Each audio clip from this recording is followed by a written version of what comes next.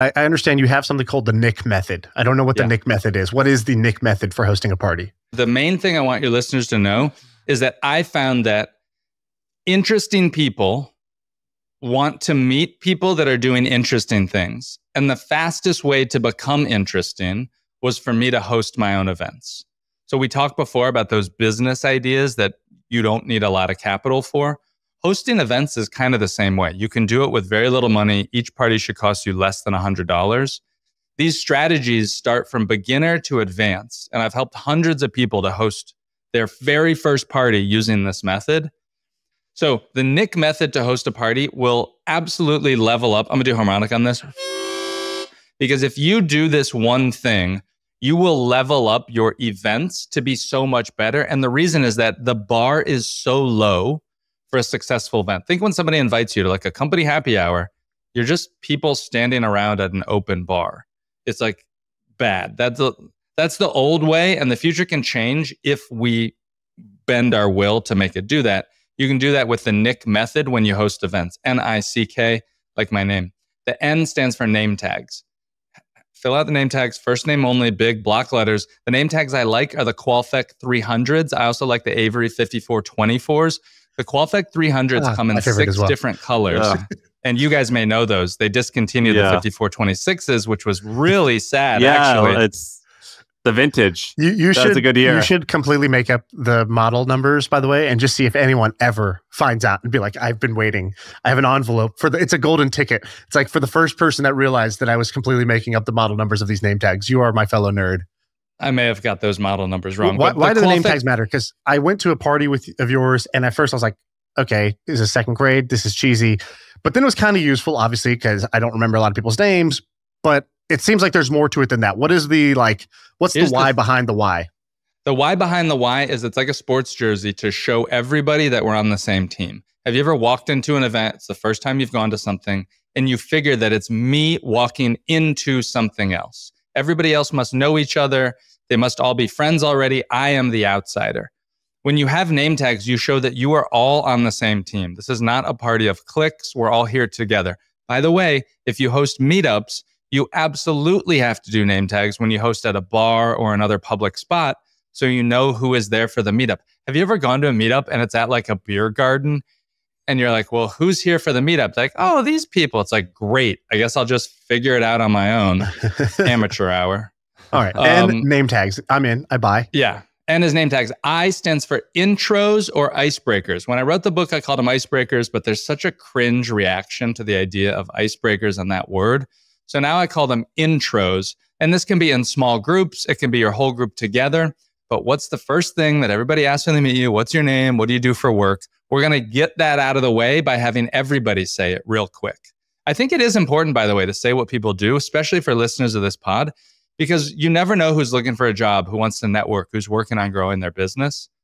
But those rounds of intros give you an excuse. It's a conversational crutch for your guests to go up and start new conversations. And your role as the host. What's the great way to do that? Like, is there a better and worse way to do those intros or icebreakers? My man, of course there. Dude, I've done more icebreakers. I live and breathe icebreakers. You have come to the right spot. Welcome to Nick Gray's Party Icebreaker Therapy, because I've spent a lot of my life doing icebreakers. Here's the deal. There's two different. Do you know Stefan from SNL's Weekend Update? Yes. You are Stefan right now. That is you. That is you. I'm so passionate about icebreakers because I've seen so many bad ones. You know, an example of a bad one is, all right, everybody, team meeting. Let's go around and say one fun fact about yourself. That's a terrible icebreaker. So much of my work involves making people that have social anxiety or consider themselves introverts to feel more welcome. And I know that some of them are going to hate this idea of intros, but ideally what they like is to be able to know what to expect and minimal surprises.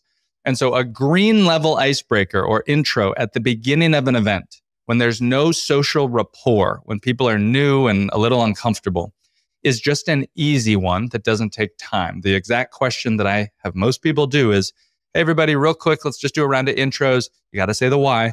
The why is that there's a lot of interesting people here, and I really want you to go meet somebody new.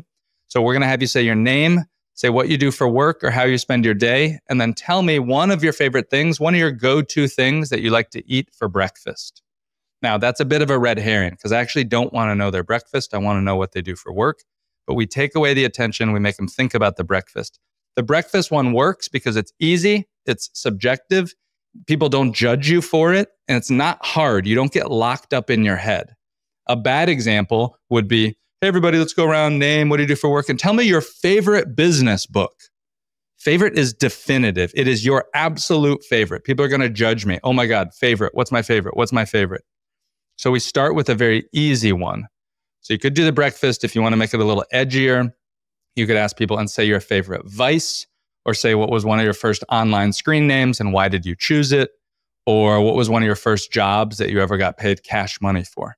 Now, those are beginner level ones. I want to tell you an advanced one, but I want to check with you guys. Can I keep going? Yes. Keep going. As you continue the event, about an hour later, you want to do one more advanced round of intros. And this is what I call a value additive intro. Value additive means that everybody's answer adds to the benefit of the room. And so for Sam, for example, who lives in Connecticut now, say that he was hosting this in Westchester, you would say, hey, everybody, we're going to do our last round of icebreakers. Your question is going to be, what is one of your Westchester pro tips or life hacks or little secrets? What's a small business you support, a dog park you like, a hiking trail you enjoy? What's the best coffee shop in town? Tell us one great thing in town that you like and want to shine a light on. Okay, so that's one example. One more example, if you don't want to focus on your town, would be, hey, everybody, we're going to do a last round of intros, and I want you to share a great piece of media that you have consumed recently. What's a movie you watched, a documentary, a podcast like My First Million? Like and subscribe, gentleman's agreement. What are some of those things that you liked and you want to share? Okay. And then you go around the room and you do that. Why does this work? It works because every answer gives somebody value. Oh, I've been meaning to go to that restaurant. Oh, My First Million. I love those guys. Oh, I heard about that book. I want to check it out. And you do it towards the end of your event. So at the end, people get all these new ideas. They've met all these new people and they leave with a feeling of value. They leave feeling that they're better than when they showed up. That's what a good party is.